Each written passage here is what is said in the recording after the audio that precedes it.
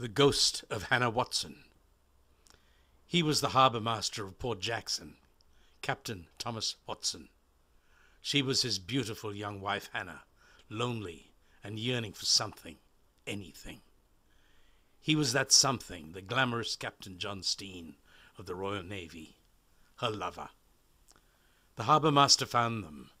The harbour master cursed them. John Steen left the shores, and Hannah wrote, begging him not to return to Sydney. But he loved her and boarded the Dunbar to return to her arms. Too late, she died before he returned. Too late, he was aboard the ill-fated Dunbar. The Dunbar was the ship that floundered off the Gap, killing all but one.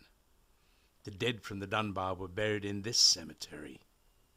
Hannah and John were buried close to each other, but far enough to be forever separated by the harbour master.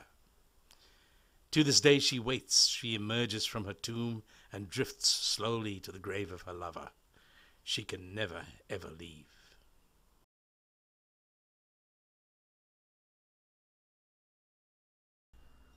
Ode to Hannah.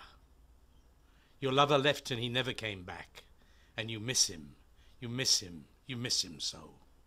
This ache in your heart and the shine in your eye, will they ever, will they never ever go?